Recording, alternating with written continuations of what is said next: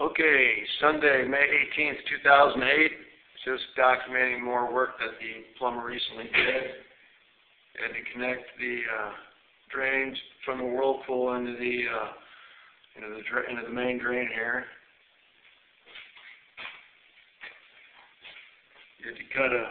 Had to get a small section of the floor joist away, which I'm not too happy about, but I mean he had to do what he had to do to get the drain hooked up.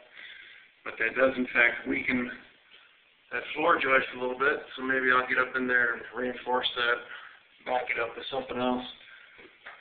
Maybe stick up another section of 2x10 up in there, glue it and nail it in place.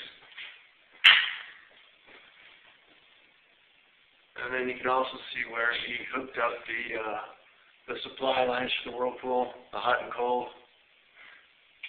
And then also he came in and hooked up our water supply finally.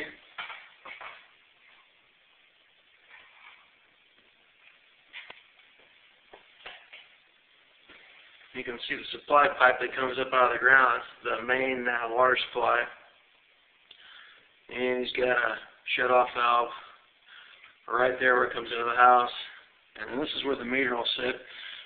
And right now, temporarily, he's got a spigot hooked up so people can get water if they need it.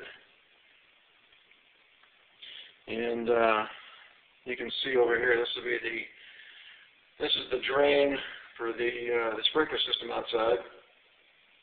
And there it goes outside of the house.